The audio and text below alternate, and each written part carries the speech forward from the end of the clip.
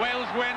Bennett, double scissors. Gravell looking for the last line of defence. Where's the support? It's from Charlie Faulkner on the try line then. They want the ball. Cobner, Gareth Edwards, a little drop. Back in the hands of Raymond Gravell. Trevor Evans keeping the attack going. Cobner with a great bit of handling. Quinnell laying it back. Wales go for the ruck. Third phase or even fourth phase. JPR waits. Gerald Davies looking for try number 2. Inside to Trevor Evans. This is pressure.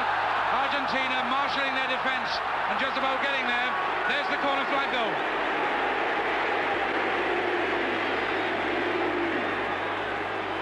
Edwards!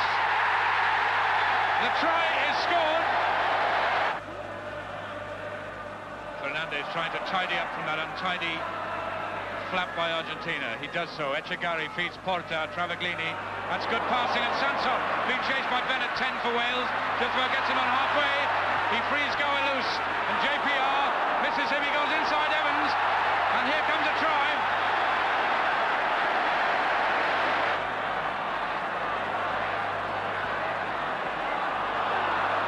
Carracedo playing a little bit loose, but able to help out at odd moments. This hooker likes to bob up in unexpected quarters.